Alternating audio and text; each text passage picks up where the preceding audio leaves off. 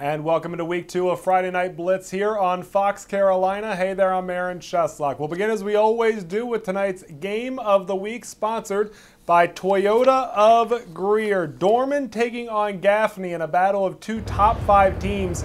And while it's a non-region contest, the Indians looking for revenge after losing to the Cavaliers last year in the 5A Upper State Final. Of course, we're talking about Game of the Week. We're talking about our own Amanda Keene joining us live from the sidelines. And Amanda, another gem between these two great teams.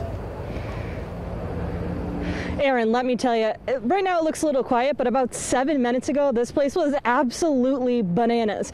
These two teams fought it out until the bitter end. There was like 3 to 4 different score changes in the last 6 minutes of the game.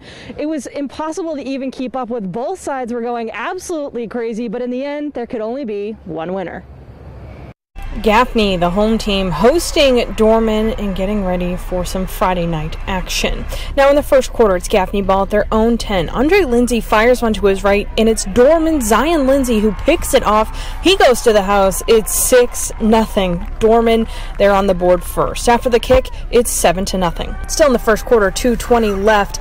Gaffney with the ball at the 20. Lindsay fires one over the top to Natron Johnson. The kick is good. The score is going to be all even at 7. The Gaffney defense really making it hard for Dorman to get anything going here in the second quarter. This is a huge chase down by Javari Bonner. It's a big loss, and eventually the Cavs have to punt it away. Both teams really just can't get anything going to end the first half, but things certainly heat up in the second half. And it really started heating up in the second half.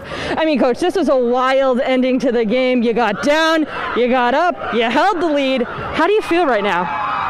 Well, exhausted, to be honest with you, but, I'm just tickled to death for our players and our fans. And, where else in the state of South Carolina could you have gone tonight and watched this kind of football game? And not only the effort and just the no quit on both sides. It took a bad snap and a missed field goal to come up with the victory, but, there were mistakes made on both sides throughout the game. But one thing that you did notice, it was kids competing and playing hard the whole time.